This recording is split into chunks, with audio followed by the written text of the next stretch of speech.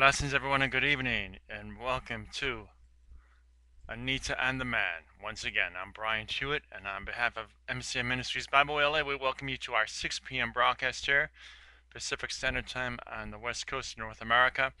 And blessings to you at the end of your day, the start of your day, in the middle part of your afternoon, wherever you are in your part of the world. We ask you to lift up your raise, the praise, lift up your repentance as Jesus and the Creative Creator pours down their new mercies upon you every day. Now, and we also invite you to stay tuned with all of our exciting updates at bryanthewitt.com. And we have a translator auxiliary that just opened up for our broadcast going overseas, and we have volunteers already translating our services from Singapore, France, Spain, Mexico. So, blessings of the Lord. And we have because we do ask, seek, and knock. So if you have not, it's because you ask not. And we welcome you to join us to visit us and get to know us and ask us questions at bryanthewitt.com. Going into our lesson today, we ask you to get your Bibles and a very empty sheet of your notepad going. And really, we're going to be blessed. We're going to, be in Revelation chapter 2. We're only going over 8 through 11, and this is, again, a book that should not be swallowed up in just a few lessons. So 8 through 11, and we're speaking of Samaria. And we are going forward. Also, in tomorrow's lesson, we're going to go backwards and speak of the 7 churches, as we are breaking down slowly, and the 7 golden lampstands. And okay, brothers and sisters, as I am speaking, let's all get going and let's lay our hearts before the throne of God. Let's pray. Dear Jesus, we thank you for your time. We thank you for your love and support of this day. We thank you for the end of this evening here in North America as we get into a strong fellowship here with you, O Lord. The unity of the Holy Spirit, the living Word of God, teaches us your love, teaches the places where you want to place us, opens our mind and gives us the renewing of the mind, and to bring this book, this heart of a warrior, to your passage, to your message, to go and proclaim the living word of the Lord, and to teach the elect that should have been taught already, to teach the elect in other countries that are starving for the living word of God. In the matchless name of Jesus, in Jesus' name, we love thee. Brothers and sisters, we come into this time frame, this message. So let's open up our Bibles to Revelation chapter 2. We're just going through 8 through 11, 4 verses. And unto the angel of the Lord, and unto the angel of the church of Smyrna, writes, These things saith the first and the last, which was dead and is alive. I know thy works and tribulations and poverty, but thou art rich. And I know the blasphemy of them which say they are Jews, and are not, but are the synagogue of Satan. Fear none of those things which thou shalt suffer. Behold, the devil shall cast some of you into prison, that ye may be tried, and ye shall have tribulation 10 days. Be thou faithful unto death, and I will give thee a crown of life. He that hath an ear, let him hear what the Spirit saith unto the churches. He that overcometh shall not be hurt of the second death. Shall not be hurt of the second death. So, brothers and sisters, we are going to really take our time with this, and let's really get into this location. Samaria was located 40 miles from Ephesus. It was called the Crown City. It was famous for commercially because it was a port city. Its main export was myrrh, spice that was used in embalming, and for perfume. It was a famous religious center. There were temples to Zeus and Diana. There was a great street paved with gold running through the center of town, connecting these two temples of Zeus and Diana together. Smyrna was famous for its theater and for its music center. It was a great city of great wealth and culture. But it was also a city that hated Christians. They stood opposed to all the sin and idolatry of that city, and they suffered as a great result. The church in itself represents a time period between 100 AD and 312 AD. It is the martyr church. Let's join our risen Savior and the Savior that is coming back, called faithful and true, as he comes to this church that is facing the fire and the lion. So this prosperous little city has this poor little church inside of it, and the church in itself does not see what it's doing wrong. The church is comfort. In the person of Christ, the first and the last, Jesus has already been there. He tells them he is the one in charge. Nothing can happen to them except he allows it to. Romans 8:28. For we know that all things work together for good to them that love God, and to them who are called according to his purpose. According to his purpose. Was dead, and I'm alive. He was already conquered. He has already conquered death. And for these people, he can identify with their sufferings. Jesus can help us through anything. In the perception of Christ, verse 9, he knows. He knows their pressure. They worked in spite of trouble. The persecution that was there and what will come. Their poverty. They had no material wealth. Their faith in Jesus had caused them to lose all they had financially, so they blamed Jesus for the problems. A parental statement, we were poor materially, but we're rich spiritually. Rich in things that the world could not touch, and a believer who gave much and lost all. Their provocation, the synagogue of Satan. Jews who were trying to destroy the Christian church in this city. Satan is an imitator. He has never had an original idea. Jesus was provoked. The godly church will never be liked. The church's commotion, the misery of it. The suffering is sure. We need to be prepared. Suffered some more on the way. Jesus knows what is ahead. If he will let him, and he will tell us the mystery of it. Not that Satan does it, but that God allows it. God has a plan, but for you who follow in Christ, who edify and give yourself that spiritual nutrition every day in the living Word of God, you have nothing to worry about. But stay with your faith, stay with the blessings of obedience, your offering of obedience. Our faith being tried comes out more perfect. 10 persecutions under 10 emperors. We may suffer, but Jesus has put a limit on it.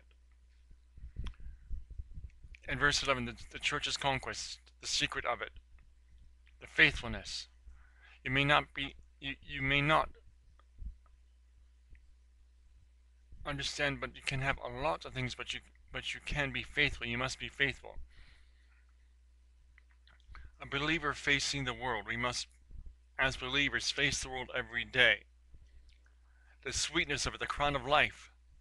The world may kill us here, but it can never touch us in God's world. The crown of living it up. Many will receive this crown. We can face trials with confidence if we are assured of our salvation and the eternal nature of it. Are you suffering because of Jesus today? If so, rest assured that Jesus knows, cares, and understands. But even better than this, he will go with you through your trials and afterward take you home to glory. Take your home to glory. That new heart, the new life, that new beautiful truth coming to you. We come, brothers and sisters, and giving a deeper breakdown for all of us through Revelation chapter 2, 8 through 11. 8 through 11 is we live in times that this is not a joke. This is not a joke. I have turned my wife into a news junkie where she is informed every day, every hour. We sharpen our irons with the living Word of God every day.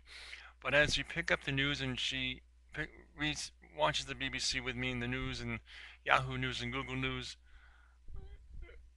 she has grown a deeper insight of the book of Daniel, the Revelation, where we are today at the end times of end times. We teach this, we preach this, we live this, we give this unto you, and we want you not to be of the elect that, no, say they are Christians, but they are not keeping up with the Word of God. They're going to be easily fooled. And with this, brothers and sisters, our Lord Jesus is the first, for by him were all things made. He was before all things with God and is God himself.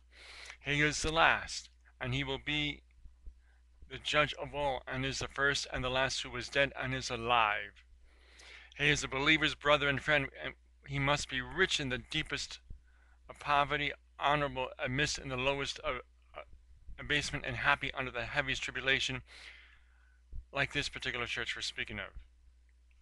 Many who are rich as to this world are poor as to the next, and some who are poor outwardly are inwardly rich, rich in faith and good works, rich in privilege, rich in gifts, rich in hope. Where there is spiritual plenty, outward poverty may be well borne. When God's people are made poor as to this life, for the sake of Christ and a good conscience, he makes all to them in spiritual riches.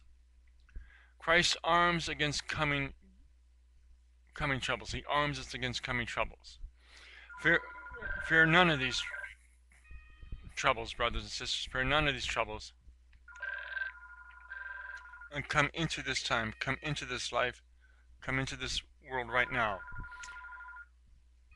It should be to try them, not destroy them. Observe the sureness of the reward. I will give thee, they shall have the reward from Christ's own hand. Also, how suitable is it for a crown of life? The life worn out in his service or laid down to his cause shall be rewarded, and with much better life, which shall be eternal. The second death is unspeakably worse than the first death, both in the agonies of it, and it is eternal death. It is indeed awful to die, and to be always dying. If a man is kept from the second death and wrath to come, he may patiently endure whatever he meets within this world.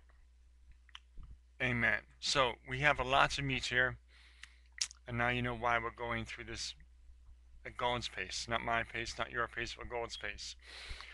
And with this, brothers and sisters, we come into God's expression, his love, his truth. God's beautiful moment that he gives to all of us. The applications to all, and to all that are coming upon us and with us and flowing within us.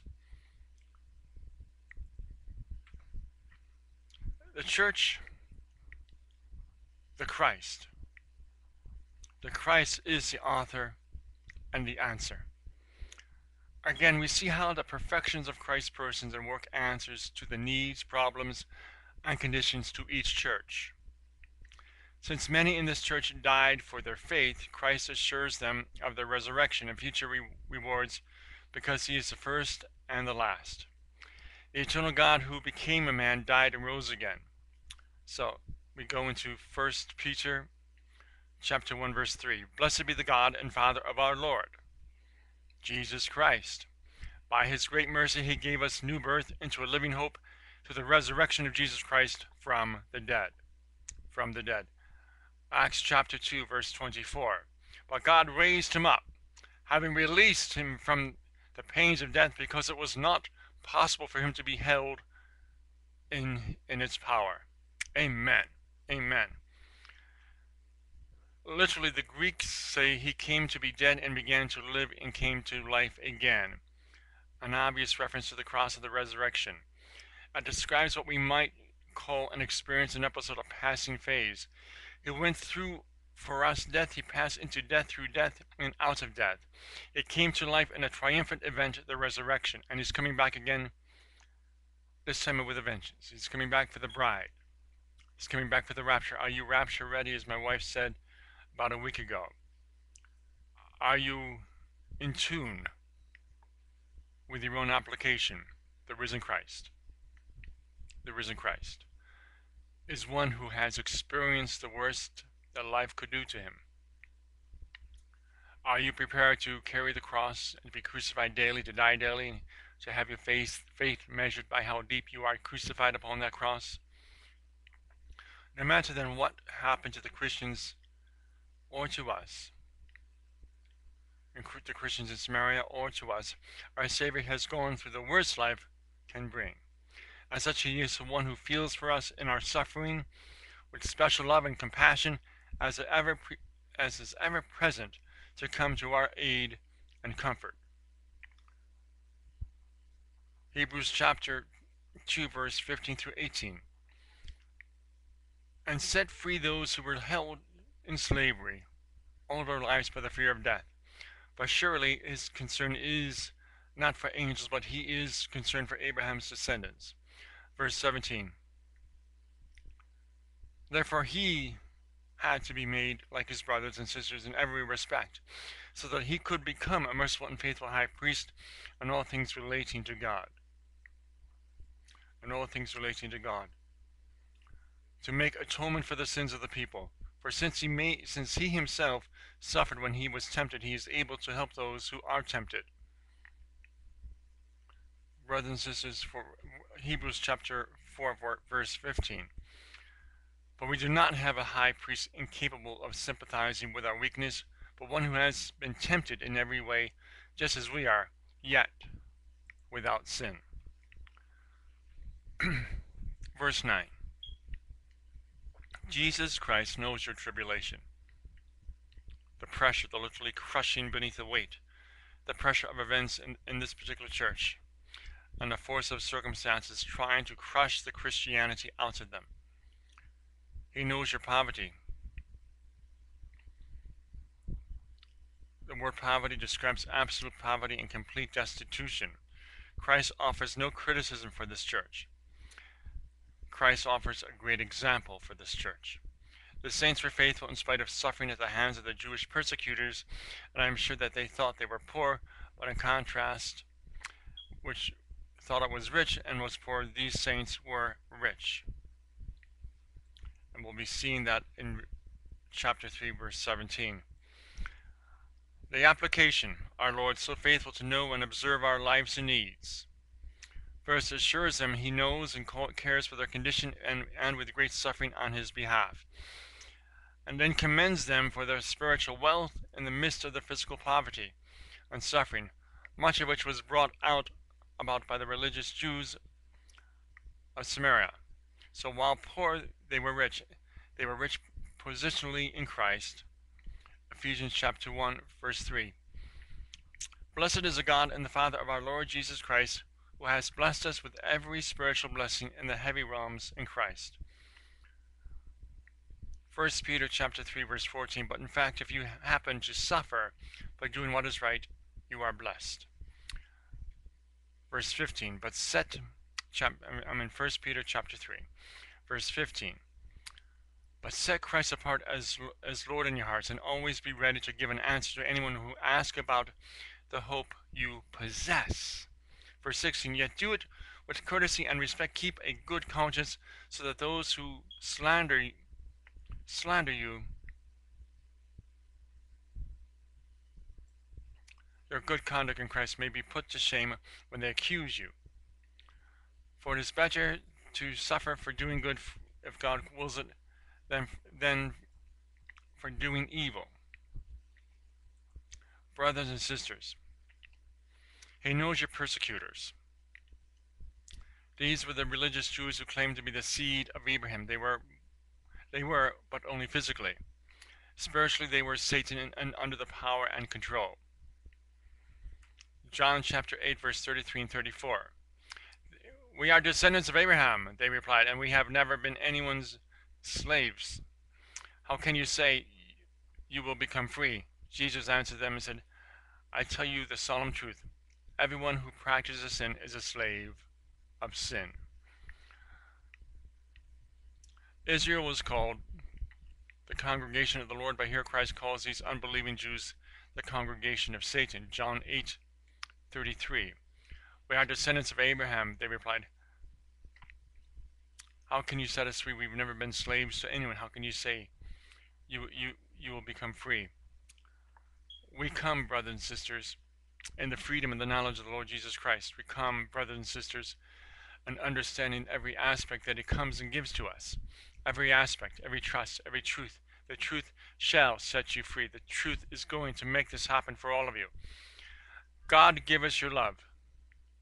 God, bring us to that strength, your confidence, your love, your wisdom, hope, faith, and love coming into the unison, the unity of the Holy Spirit, one God, forever and ever. How did my wife get to be so deep? We actually met each other about 4,000 miles apart. About 30 plus years ago, I was in a kingdom by a mighty river in Finger Lakes, and she was near Hollywood, wondering why she can't party anymore.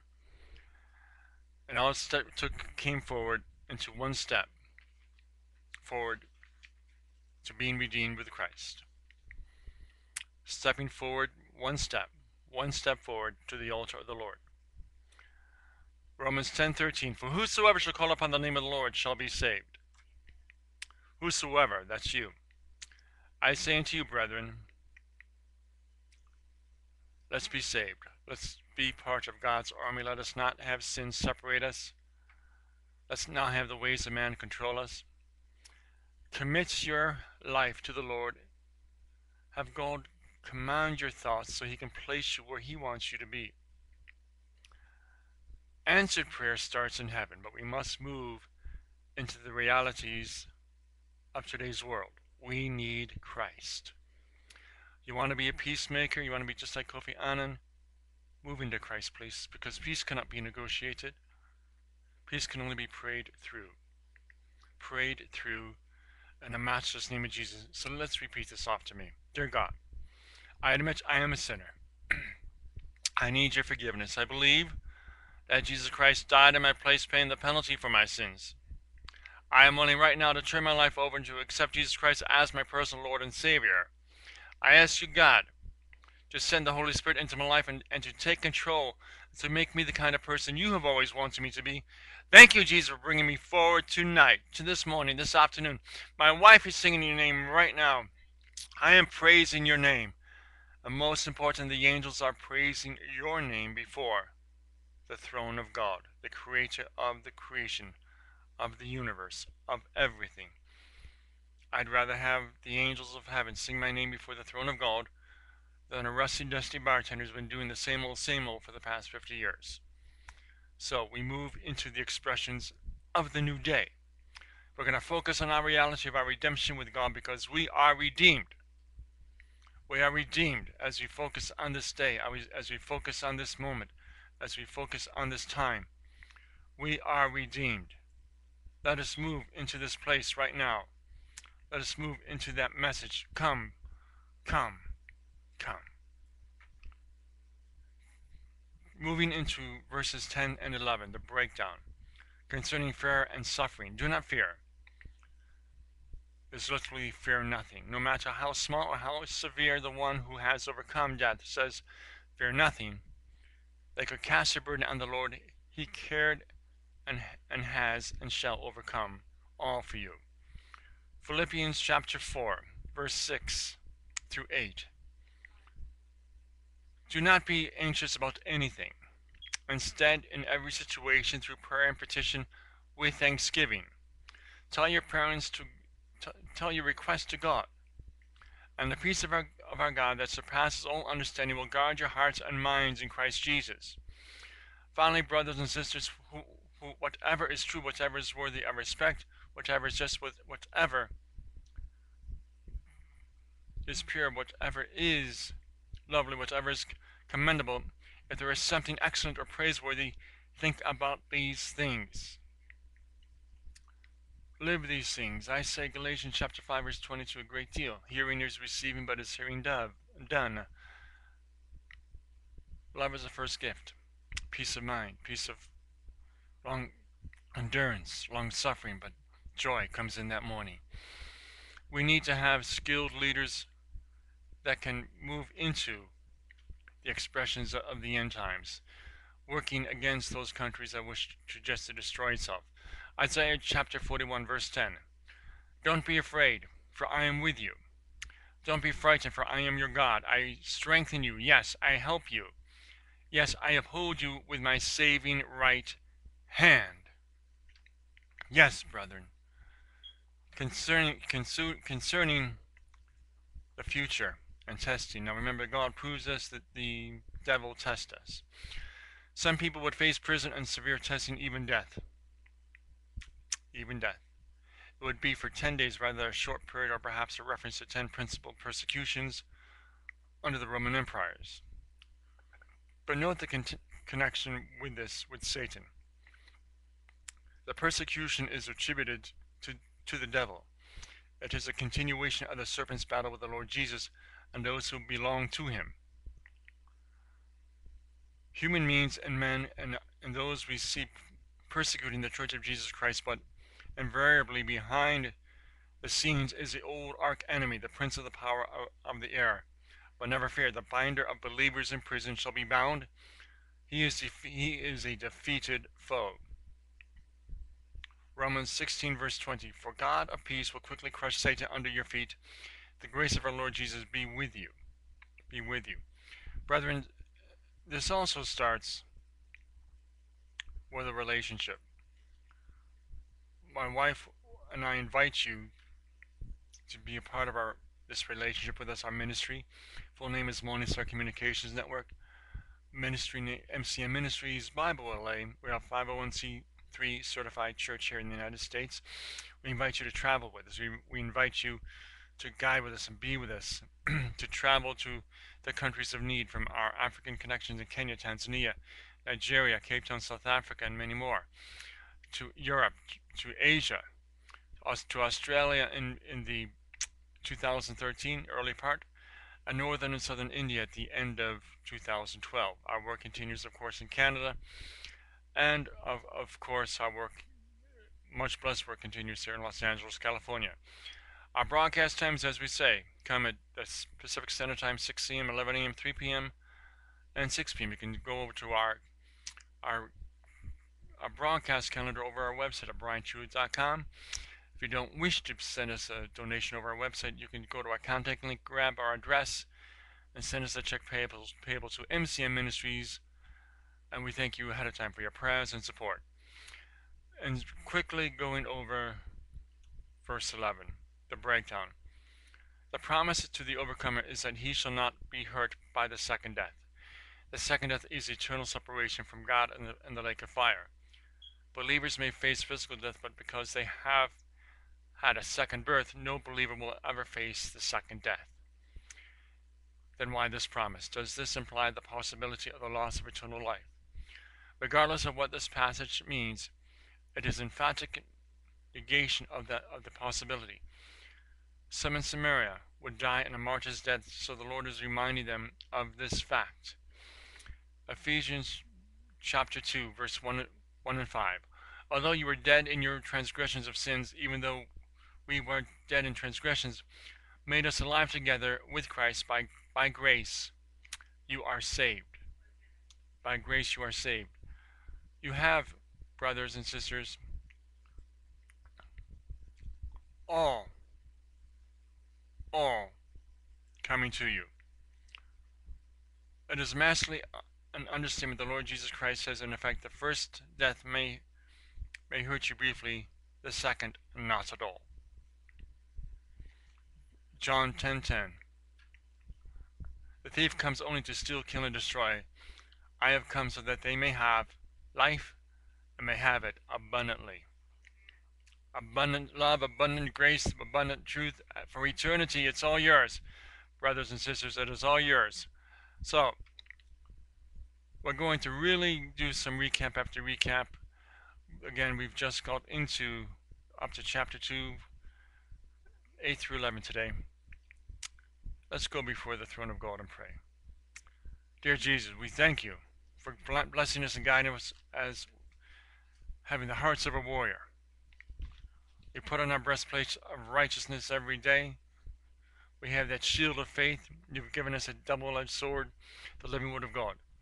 Bless us and guide us so that you surround us with pastors, teachers, and ministers, and prophets and apostles that you've guided with Anita and the man. Bring us to your road of truth.